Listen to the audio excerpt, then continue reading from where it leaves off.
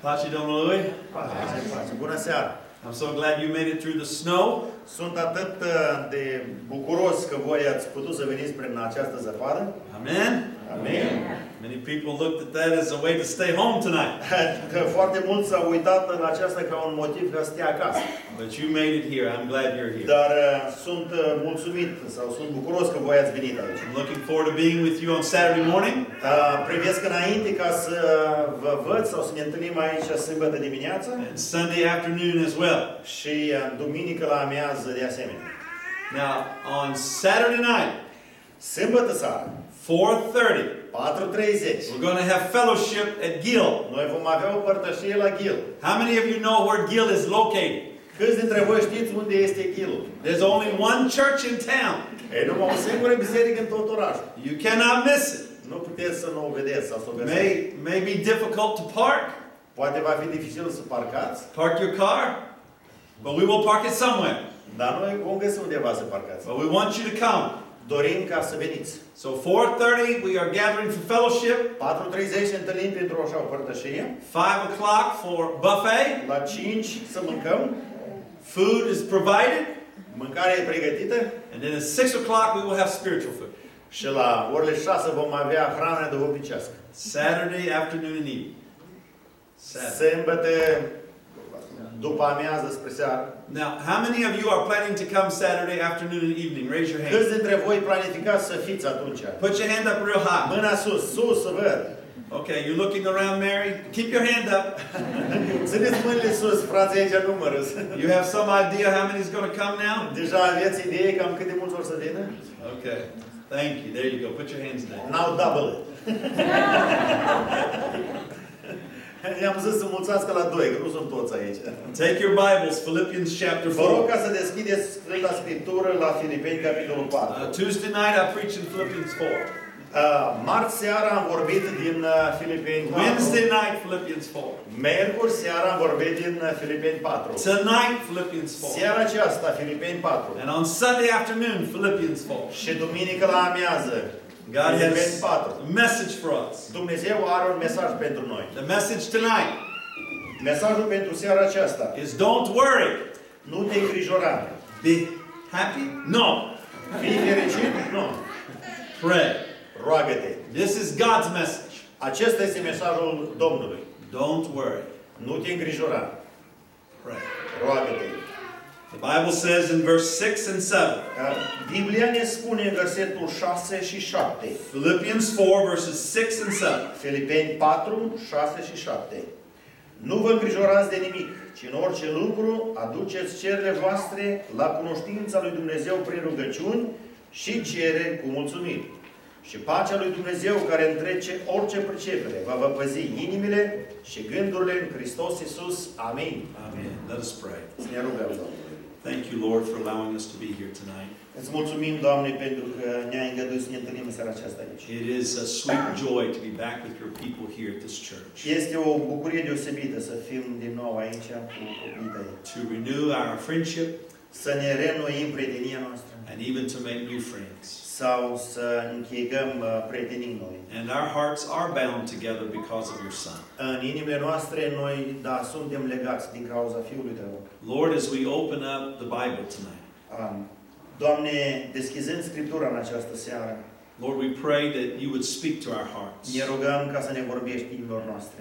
Every child, every young person, Orice copil, orice tânăr, every senior saint, orice vârstnic, I pray, Lord, the Word of God would penetrate our hearts. mă rog ca cuvântul Tău să pătrundă, să penetreze inimile noastre. That we have come tonight to hear from you.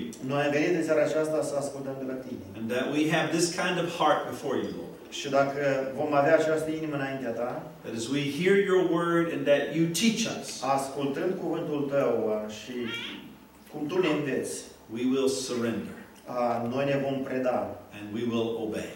și vom arăta ascultare In Jesus' name. în numele Lui Isus. Amen. Amen. You may be seated. Puteți să vă așezați. Doar ca o paranteză, sunt destul de obosit, așa că dacă mai încurc unele cuvinte sau mai scăp din vedere traducerea, mai ajutați dumneavoastră vecinii. Now, that's okay. Now in verse 6, În versetul 6, there's a sin found in verse 6. e un păcat găsit în versetul 6. The Bible says for us to be anxious about nothing. Biblia spune să nu ne îngrijorăm cu privire la nimic. We are not supposed to worry. Noi nu ar trebui. Now, how many of us have worried? Câți dintre voi v-ați îngrijorat măcar o dată? Now, some of you are not raising your hands. Cineva dintre voi nu n-ați ridicat mâinile. You are not living. Voi nu trăiți. Because we all have worries. Pentru că noi cu toții avem îngrijorări. Whether we are young or old.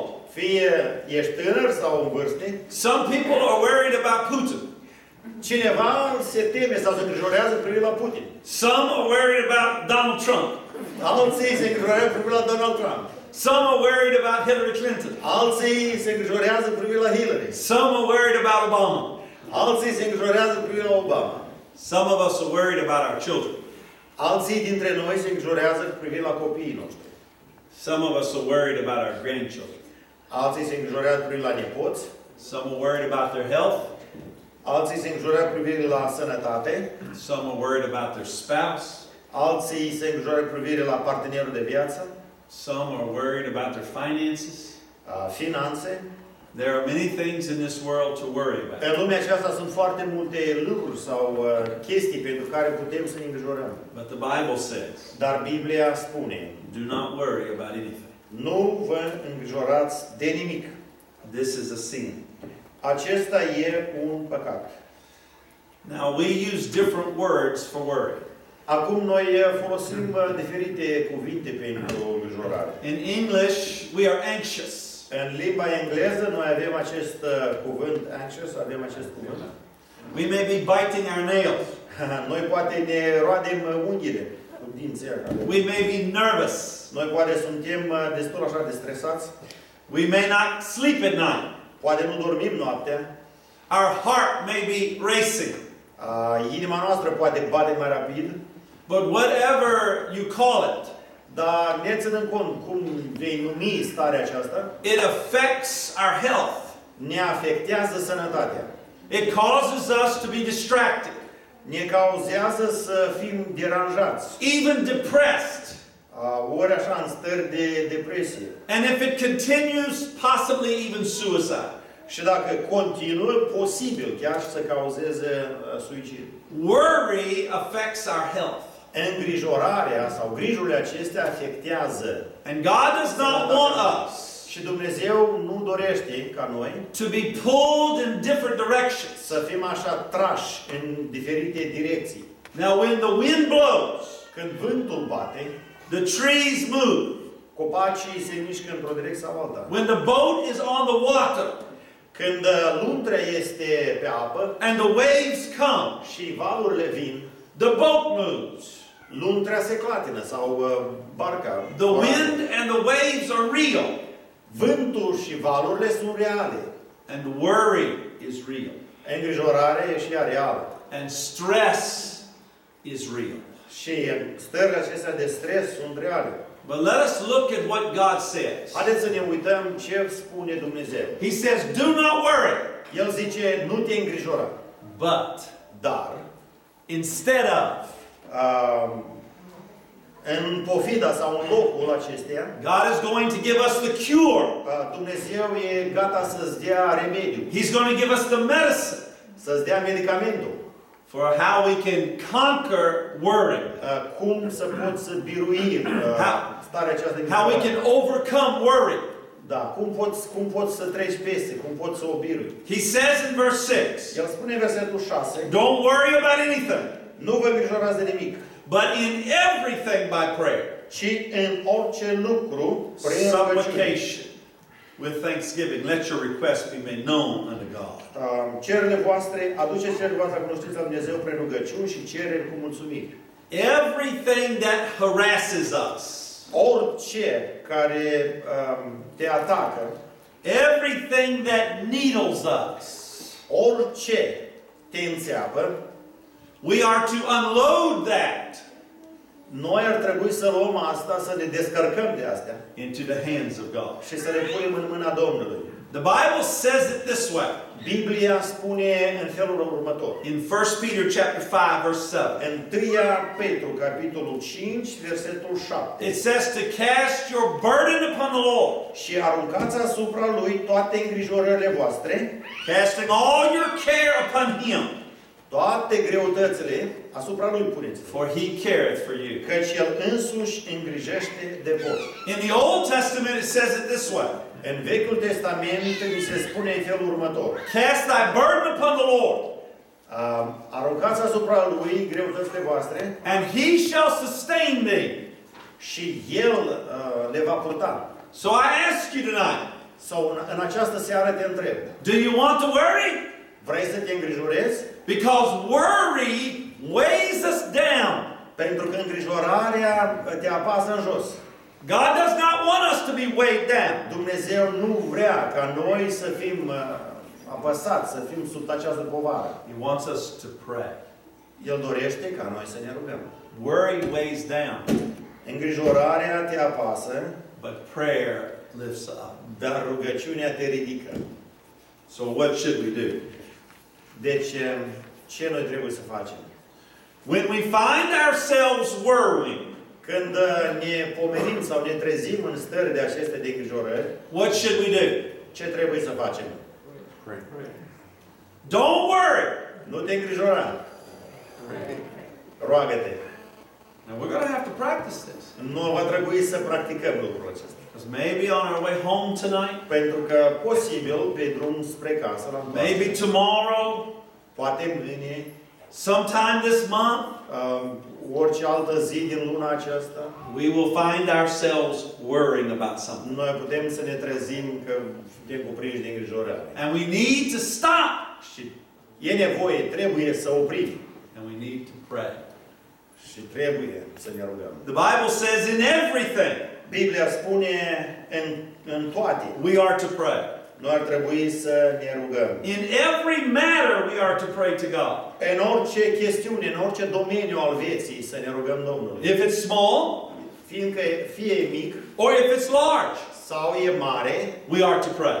noi trebuie să ne rugăm. If it's a small bug, Dacă e un gândăcel mic, or as big as an elephant, ori e ceva mare cât un elefant, we are to pray. noi trebuie să ne rugăm. In everything. În toate. King Asa.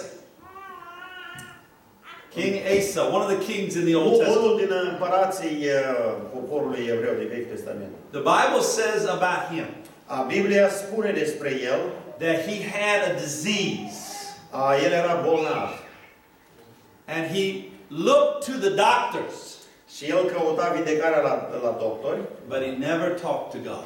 dar niciodată n-a stat de vorbă cu Dumnezeu. And this is what the Bible says. Și asta e ceea ce spune Biblia. In 2 Chronicles, you don't have to turn there. 2 Cronici, capitolul 16, versetul 12. Până din nou. Chapter 16, 16, versetul 12. and verse 12. So many times, when we are worried, De atâtea ori când noi ne îngrijorăm, because we have so much access to things here in America, pentru că în țara aceasta avem acces la așa de multe lucruri, the car breaks down. mașina s-a stricat. We go to the best mechanic we know. Noi ne ducem la specialistul cel mai bun, la mecanicul cel mai bun. But have we talked to God? Dar am stat de vorbă cu Domnul? Many times we run to the professional. De foarte multe ori noi alergăm la profesioniști, The Bible says in everything, dar Biblia spune în toate. come to me in prayer. Veniți la mine în rugăciune.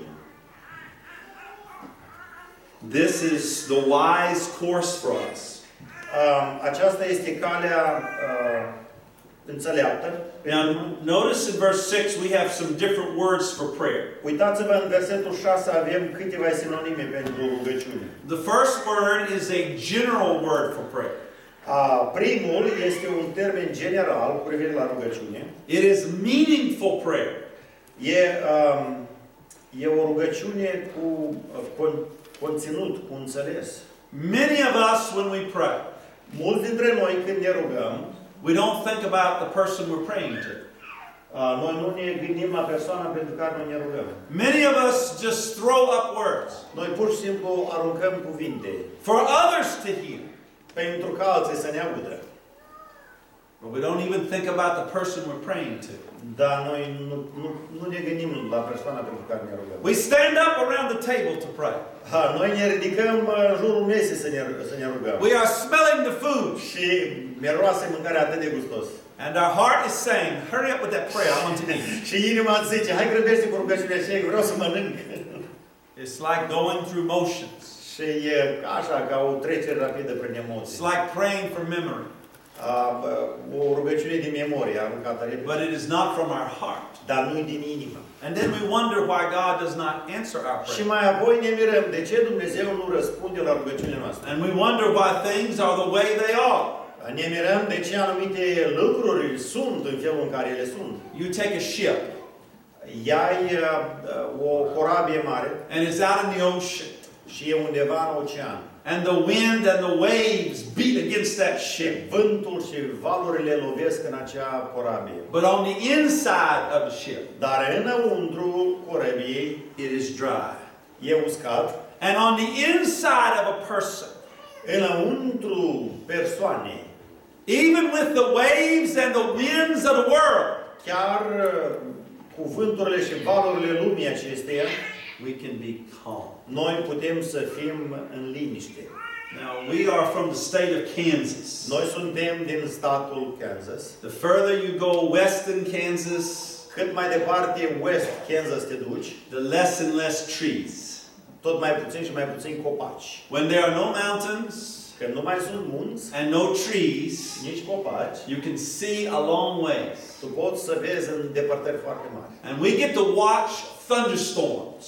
Și noi putem să ne uităm la furtuni, la tunete, fulgere. You remember Elijah?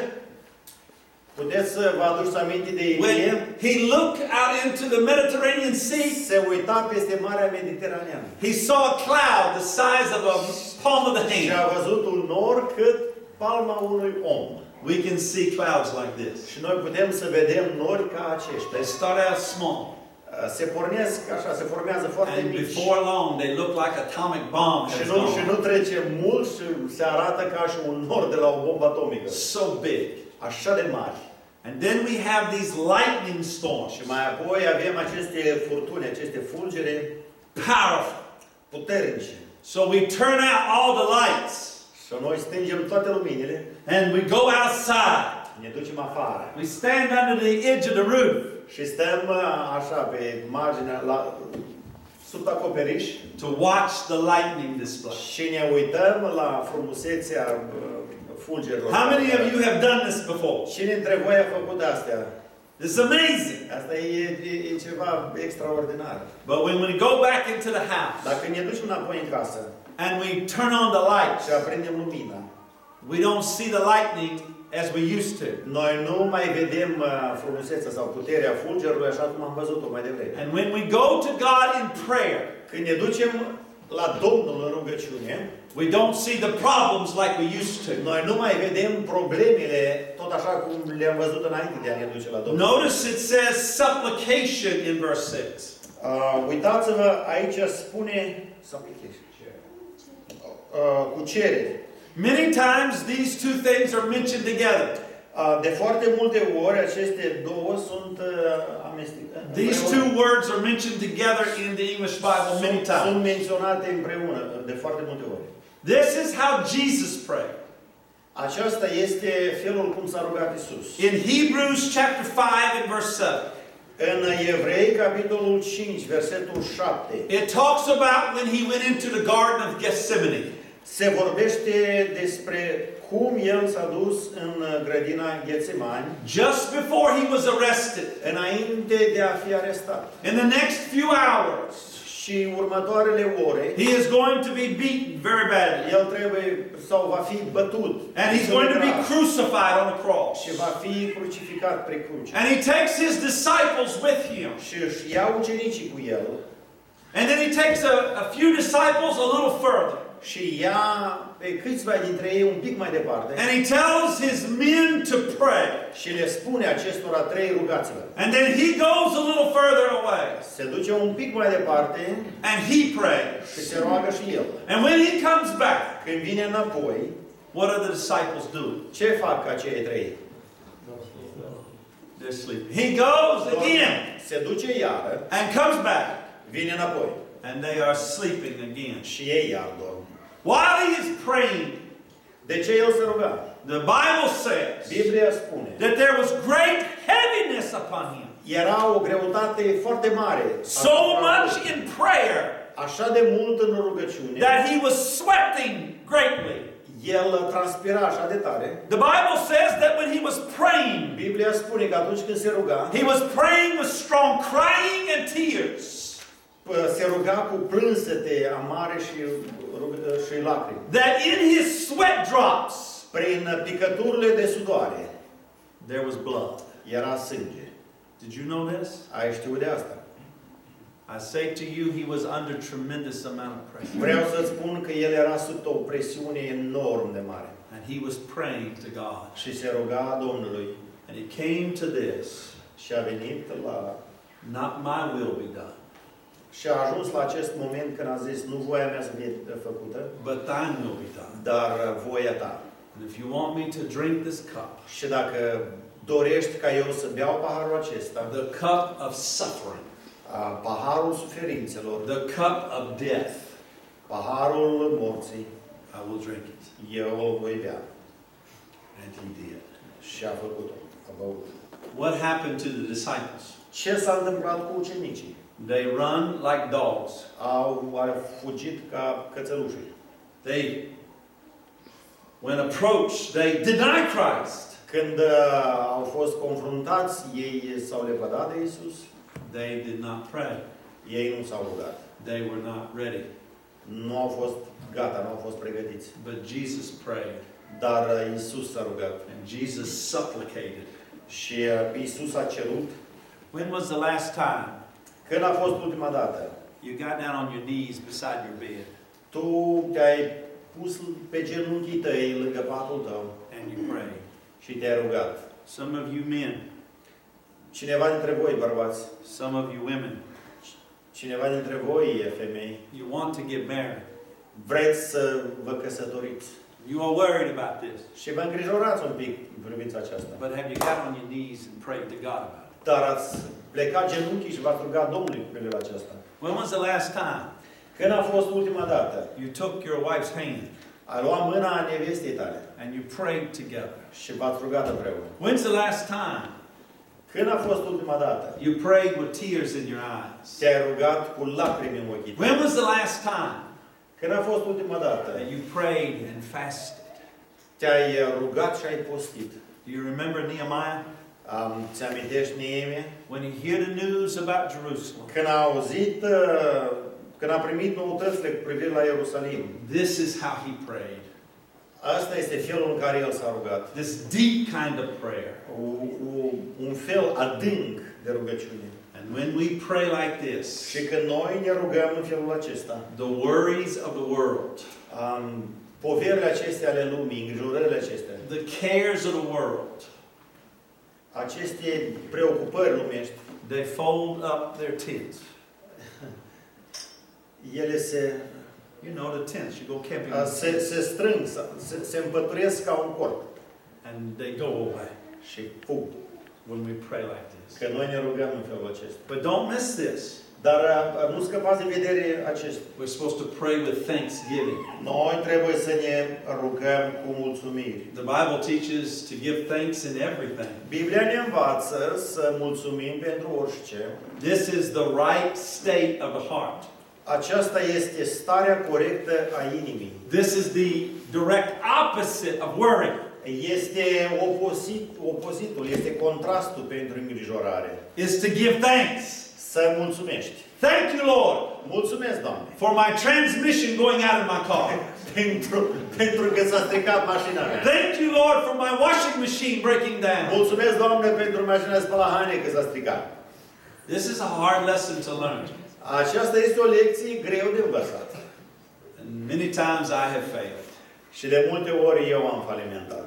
I remember one time Mi-amintesc un caz. I was driving this vehicle Conduceam această mașină and it broke down. și s-a stricat. And it cost me a lot of money. Și m-a costat un buzunar de bani. I was impatient. Nu mai aveam răbdare. I was so worried and concerned. Așa de îngrijorat și preocupat. They finally fixed it. În sfârșit au reparat-o. My wife and children would get back in the vehicle. Nevasta și copiii s-au urcat înapoi. God strike my heart. Și Domnul mi-a străpuns inima. You did not pass the test. Zice, tu nu ai trecut testul. And I told my wife, Și am zis soției mele, before this trip is over, înainte ca călătoria aceasta să termine, this vehicle will break down again. mașina aceasta se va strica iar. And I am going to be tested again. Și eu voi fi testat încă o dată. And I need to give thanks. Și eu trebuie să mulțumesc. Did you know that sometimes when things happen, Știi tu că uneori când lucrurile se întâmplă, God wants you to talk to someone about Him. Dumnezeu dorește ca tu să vorbești cu cineva despre El. One time I broke down in Tennessee Odată s-a stricat în Tennessee and took our car to the nearest mechanic. și am dus automobilul la mecanicul cel mai de aproape. And the owner of the shop, Și acel patron, I talked to him for 2 hours am vorbit cu el pentru 2 ore about Jesus Christ. despre Isus Hristos. I give him the gospel this way and this way. I-am And this arătat way. Evanghelia și în felul ăsta, și în felul ăsta, și în felul ăsta. And I said, sir, my vehicle is fixed and I'm getting ready to Și leave. am zis, domnule, mașina mea este reparată, sunt gata să plec. And God sent me to your shop today Și Dumnezeu m-a trimis pe mine astăzi aici la garajul tău to give you the good news of the gospel. să-ți aduc, să-ți prezint vestea bună a Evangheliei. And you have yet to receive it. Și tu încă nu ai primit-o. And if you don't receive it, Dacă nu o vei accepta, there is a devil's hell that you will end up in. este locul numit iad And in hell you'll remember. și acolo în iad îți vei aduce aminte There was this man that came by your business că a fost acest bărbat trecând pe lângă afacerea ta, to give you the opportunity to receive Jesus Christ. oferindu-ți șansa ca să-L primești pe Domnul Iisus Hristos. And you would not. Și tu nu l-ai primit. Many times De multe ori, when things happen, când anumite situații se we întâmplă, get so worried noi devenim așa de îngrijorați that we miss what God has for us. că scăpăm din vedere ce Dumnezeu sau unde Dumnezeu ne So trimite. don't worry. Nu te îngrijora. Pray. Roagă-te. Pray harder. Roagă-te mai cu insistență. And give thanks. Și adu mulțumiri. This is what the Bible teaches. Aceasta e învățătura Scripturii. I want you to think about someone who lives in the big city. Aș dori ca să te gândești la cineva care locuiește într-un oraș mare. When they go outside Când ei se duc afară and they look up into the sky, și ei se uită la cer, all they can see is a little strip of the sky. tot ceea ce pot ei să vadă sunt doar așa fâșii din cer. Some of you have been to New York City. Cineva dintre voi ați fost în New York You've been where the big buildings are. și ați fost printre acele clădiri înalte. And when you look up, Când te-ai uitat sus, you see a little strip of the ai sky. văzut așa o fâșie din bolta cerească. And if that little strip is full of clouds Și dacă acea fâșie este plină cu nori and it's raining, și plouă, that's all they see. e tot ceea ce pot să vadă. But we know Dar noi știm, that in the rest of the world, în altă parte, toată cealaltă parte a lumii, there's plenty of blue sky. e destul cer albastru. Yes? Yeah. But many times all we see Dar de multe ori, tot ce vedem is the little strip above our life. sunt așa doar ceva fâșii în viața noastră. And God wants us to see it all. Și Dumnezeu vrea ca noi să vedem tot.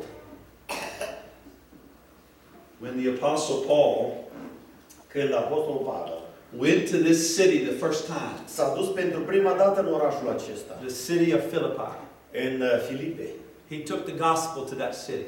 a adus Evanghelia în acel oraș And people received it.